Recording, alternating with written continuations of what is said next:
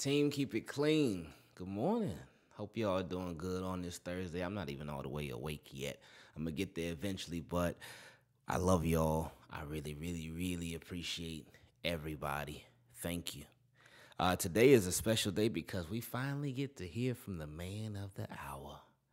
And this was a press conference. I remember when we first signed him. I said I didn't want to see a press conference from Odell Beckham Jr. unless Lamar Jackson was going to be accompanying him, or Lamar Jackson had his press conference scheduled as well. But we know that is not the case yet, but it'll be interesting and fun to hear directly from Odell Beckham Jr., who landed in Baltimore last night. So it is officially official. He will be getting introduced to the world as a Baltimore Raven today at 1 p.m. And I'm very interested to see how the direction of this press conference goes, because it's obviously a press conference to introduce Odell Beckham Jr. As a Baltimore Raven, as their newest acquisition, their new wide receiver. It is for him. But I could see how this presser, it could sort of turn into a Lamar Jackson presser. And I mean, again, Lamar Jackson is a big subject of concern for the Baltimore Ravens, for Baltimore Ravens fans, for Baltimore Ravens media, for NFL media.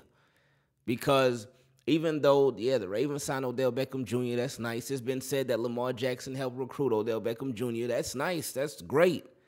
And like I said, that gave me a lot more hope that Lamar Jackson would willingly be staying with the Baltimore Ravens this year. Nothing is set in stone yet. Nothing is concrete yet because he hasn't signed a tender. The off-season workout program is around the corner, but he's not under contract because he ain't signed a tender yet. I mean, not the tender, but he ain't signed the tag yet. Excuse me. So we'll see. But I am curious to hear what Odell Beckham Jr. has to say about how he can contribute to this offense, what he has to say about Todd Monken, what he has to say about the Baltimore Ravens just overall as a whole. And obviously, the money is that's a big reason why he chose Baltimore. Like, wasn't nobody else giving him that kind of bread. So that's a big reason why he chose the Ravens over everybody, despite the unknown at the QB situation. But I would just really like to hear how he addresses that. And I'm not expecting, Odell Beckham Jr. going to give us the whole truth, the full truth, nothing but the truth. I don't expect him to give us every little behind the scene and every little detail and whatnot. But I do want to hear how he speaks on those things. Why did you choose the Ravens? And he's going to get asked. That's probably going to be the first question that he's asked. Did you talk to Lamar? Did Lamar help you choose the Baltimore Ravens? Or why did you choose the Baltimore Ravens even with Lamar not under contract yet, or with everything going on with him? Why did you still choose here? But this should be a fun one. And this would be different. Like, you always hear, like, Skip Bayless, when he talks about Odell Beckham Jr., it's always funny because one thing that he points out a lot is social media following. He was like, the Ravens, they signed him based on his presence, his social media presence, his popularity and whatnot, his star power. And when I hear those things initially, I was like, but then I thought about it. I was like, wait a minute. Like, I looked at his Instagram, like, he got like 17 million followers on Instagram. Ravens have 1 point something mil. Lamar has I think 2 mil. So Odell Beckham Jr., this is a star. And that can't go unnoticed. This is somebody who is extremely popular. And these type of signs don't come by the Ravens too often like that. And that's something that you got to pay attention to, because that's part of business too. That Odell Beckham Jr. brings more eyes to the Baltimore Ravens. Obviously, Lamar Jackson, he brings the most eyes. But in Odell Beckham Jr., he will bring a lot more too. A lot more in addition to if Lamar Jackson does end up staying, which I think he will, but again, nothing set in stone. But Odell Beckham Jr. is just very, very popular. So that can do nothing but help the Baltimore Ravens. It'll help them get even more coverage. It could help them get even more primetime games. Obviously, they gotta wait to see what happens with the quarterback situation, but we are in April. Y'all know what April is? April is not only when the draft is, but April is usually when the schedule comes out. Usually. But I wonder if they will push that to May, just to wait on it. Because, again, we've seen the NFL push stuff back for Lamar before. Like, remember the playoff schedule? When everybody made the playoffs and they were getting ready to announce the schedule, they hadn't made anything official yet, but it was unknown whether Lamar Jackson was going to play or not. They pushed the Ravens game as far back as they possibly could. And they put it a Sunday night because they were holding out hope like, man, we want Lamar Jackson to play. We know he got a shot. Maybe but then he didn't play. So I wonder with the whole schedule release, because we ain't heard nothing about that. We ain't heard no announcements on it, no nothing. So we'll see what happens with that. But this should be fun. This should be fun because Odell Beckham Jr., he brings just a different vibe to him as a wide receiver. And you know what? I see a lot of what I see in Odell Beckham Jr. I see that, but like a younger version of it in Rashad Bateman. And the reason Rashad Bateman's not all the way there yet, I don't think he's all the way comfortable yet in the NFL. And that's not in a bad way. I'm not saying that in a bad way. I'm saying like he hasn't like fully reached his full personality yet. You know how like when you're growing up, you getting to know yourself.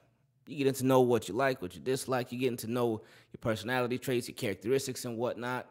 And as time goes along, you can build up your confidence in yourself and how you are as a person. And then you can really put it on full display that much more. When you know who you are, that's when you can really put it out there like that. And not saying Rashad Bateman doesn't know who he is, but in the NFL, I feel like he's blossoming into that like an Odell Beckham Jr., in just my opinion. Because he seemed to be sort of like the wide receiver pretty boy, you know, with the earrings, always got the clean lineup and whatnot, like dressing, like taking all the pictures with all the different fashion stuff and whatnot. And yeah, like having a good time. Now, do he like dancing as much as Odell? I don't know about all that part. I don't think anybody like dancing as much as Odell does. But it should be fun, though, man. This should be fun because this is something that's way different than what the Baltimore Ravens have ever really, like a receiver like Odell. A receiver like him, like, this is way different. Because you think about the Derek Masons, you think about Steve Smith Sr., you think about them bringing in Anquan Bolden, Mike Wallace, T.J. Hushmanzada.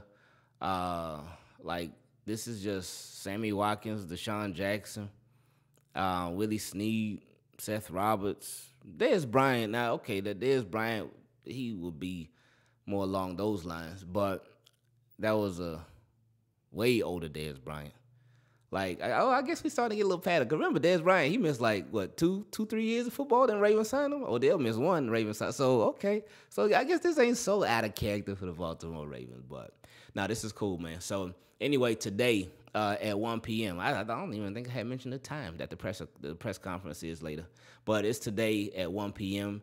I would suggest you get there at about 12 by 12:57, because you know last year there was a while with the Ravens they were late. When their press conference said 1, you could be there. You could show up at like 1:30, 1:45. They want CPT time. They want CPT, and they were doing that for a while. But recently, Ravens they've been on point.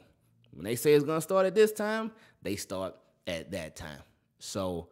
Yeah, I would suggest if you want to watch it live, obviously the replay is going to be out there, but if you want to watch it live, then, yeah, you be there like 12:57, 12:58, and you should be able to catch it from jump. And just in case they got to edit some stuff out, because when you watch it live, that's the only thing, and normally they don't edit stuff out, but when you watch it live, you get everything. But sometimes there could be some little slip-ups here and there, and they got to edit some stuff out and whatnot, they got to change it, but that rarely happens, though. So, yeah, man, this should be fun. Odell Beckham Jr. as a Baltimore Raven. I don't think I would have ever saw that coming. Like, I sign him on Madden every year. And I mean, but last night I actually in Madden I had traded him. I traded him for a. Did I get a first round pick for him? No, I didn't get a first round pick for him. I traded him for Tariq Woolen, and a draft pick, I think, because my secondary they were just struggling. But anyway, that was just Madden. So anyway, yeah, man, this should be fun. This should be fun. And again, I just really want to hear what made him do it. Why beyond the money? What made you choose the Ravens? What can you see yourself doing for the Baltimore Ravens? How are you feeling? Do you feel like you could still be a number one? No, you know what? Let me chill out because I'm over here giving these reporters all these questions and stuff. Let me let them handle that. Let me let all the people at the presser handle those questions because I know they got it and I know they're gonna bring it today because they should be allowed to bring it today. Because I don't think what's his name? Oh, what's it? Chad? Is it Chad Steele who shut that down? Who shut down Alex? Hey, I hope Alex is there today too. I hope Alex is there in the building and Alex can ask whatever question he wants to about Lamar Jackson and he don't get shut down. So shout out to Alex, by the way, man. We rooting for you today. But anyway, this should be a real fun press conference, a more fun one than we've had or seen in a long time. Because this is somebody who is really fun. So Odell Beckham Jr. gonna be fun to watch, man. On a serious note, he's gonna be fun to watch with the Ravens. I just really hope everybody could just stay healthy. That's the biggest thing, man. No freak injuries, no freak accidents, none of that stuff. I hope everybody could just stay healthy. And I know like it's football, so the team's never fully healthy, but I really hope they can, man. For just the sake of like really seeing how far these guys can go, what they're capable of, what they can do, especially in this new offense and whatnot. I just really hope all these boys can stay healthy, man. So that's that. I'll see y'all after the presser. I love y'all. I appreciate y'all. Have some fun today. Have some fun today and look for reasons to smile because that's important. It's so many reasons that we could list on why we could be upset, why we could be frustrated, and they could be legitimate stuff for sure. But it's important to look for reasons to smile because it's so easy to be robbed of your joy, whether it be by people, whether it be by circumstances, whether it be by situations or whatnot. But try to find reasons that you should be grateful, even when it's hard, because trust me, we all done been through stuff. We all go through stuff. But look for reasons to try to stay positive. Team, keep it clean. I appreciate y'all, and I see you all later on this afternoon. We out. I thought we were out, but now we out.